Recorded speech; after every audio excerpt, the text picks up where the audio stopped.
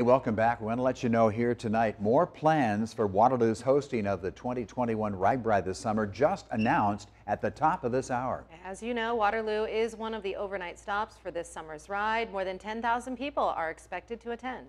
KWW reporter Taylor Vessel is joining us. He's live in downtown Waterloo tonight near where the festival is going to take place. Now, Taylor, you have a first look at how the riders will get downtown. Tell us more. Yeah, Ron, I absolutely do. So a lot of those activities of the festival will happen here in downtown along Commercial Street. You got the amphitheater along the river just to the north.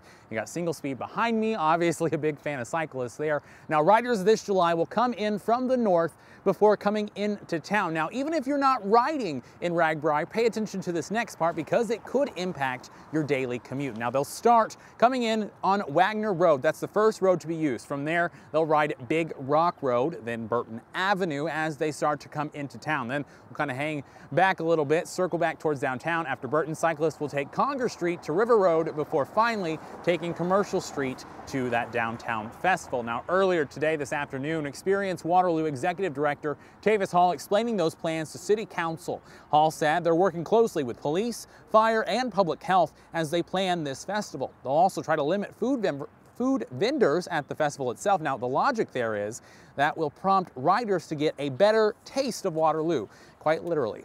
Now, many of the street closures that will happen will be bounded by this downtown area. Now, obviously, this is going to be a major event for the city of Waterloo. Hall expects within the next couple weeks to open up a volunteer sign-up sheet. Mayor Quentin Hart telling him during that work session that city staff is ready to roll. Full pun intended. Ron? All right, Taylor, thank you very much. And KWWL is a proud sponsor of this year's RAGBRAI. We'll be communicating other details that you're going to hear first before anyone else right here on KWWL.